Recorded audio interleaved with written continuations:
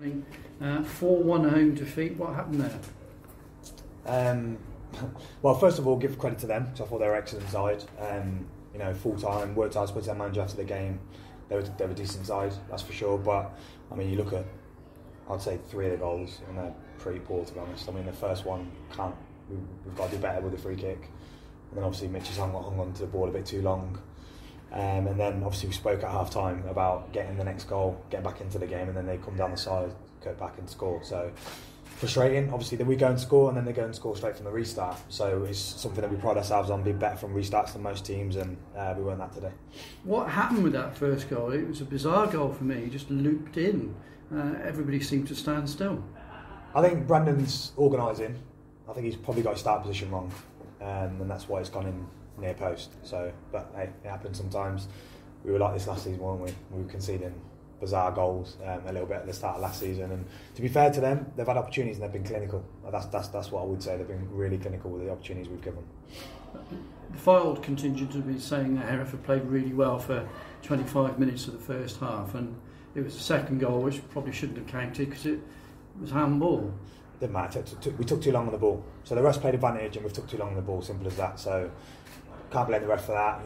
It's down to us. The ball's been played out. We've got plenty of time on the ball, and we've dillied on it, and then obviously that's why they've scored. So look, we played well first half. I thought if you come in at half time 1-0 up or 0-0, then it's probably about right.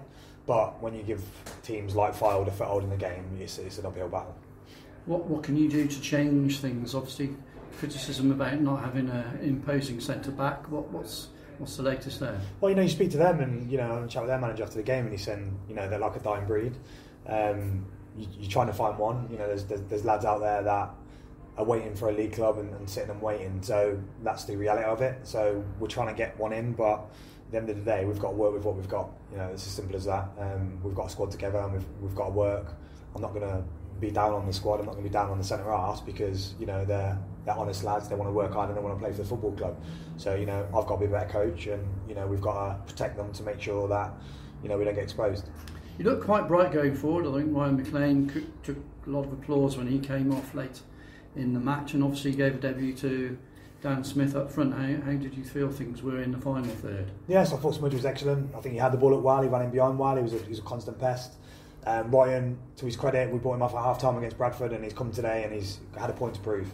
He could have scored early doors at the bar, didn't he? And he worked hard, he was relentless, and especially first half, he give that right back some real trouble. So yeah, I mean, that definitely pleasing. We probably flipped it. Last year we probably built from the back and were solid and probably didn't create as many things as we were like. And this year we've obviously lost 2 centre halves, and then we're probably more attacking, but then we're conceding goals the other way. But what I would say is the goals are lapses of concentrations. The goals aren't necessarily because we haven't got an imposing centre half. If you actually look at the goals, they're just individual mistakes.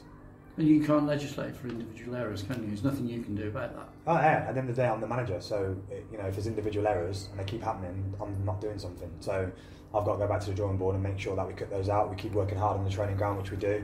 We put a lot of detail on things, and sometimes that takes time. And I think sometimes when that takes time, sometimes you're thinking about things and you switch off for a second, and that's where the goal is. So it will come. It will come. I'm positive. I'm confident. The fans were absolutely magnificent again. Applauded the lads off. Applauded me. And we'll keep fighting and make sure we get where we want to be. And you can't dwell on it because it's turned around so quickly. Telford away on Bank Holiday Monday. What do you make of that one? Yeah, that's the best thing you can do, isn't it? When you've had a result like that, you go to Telford and put it right straight away. So I expect to go there and win. So I expect that we've got to switch in our mentality slightly to make sure that we're more focused in those little moments. I say to the lads all the time, it's about those little 2 seconds. So whether the ball's in the box and you've got to switch on for that 2 seconds, or the ball's in the other box to score, and you just grab that bit of focus for 2 seconds, that's just minor details. Those little 1% that we need to kind of improve on to get where we need to go. So no, we're going to go there, we're going to go guns blazing and go and get a result. How will you prepare for that, given that you've only got tomorrow? Will you have a light training session somewhere along the line, or go straight into the match? No, obviously we don't train on a Sunday, so we'll go straight in, but we've already done analysis on Telford already, so that we dropped in the group, so lads will see it. So we'll do what our game plan is already kind of been built, so the lads will know what we're doing going into Monday. Thanks for your time. No problem.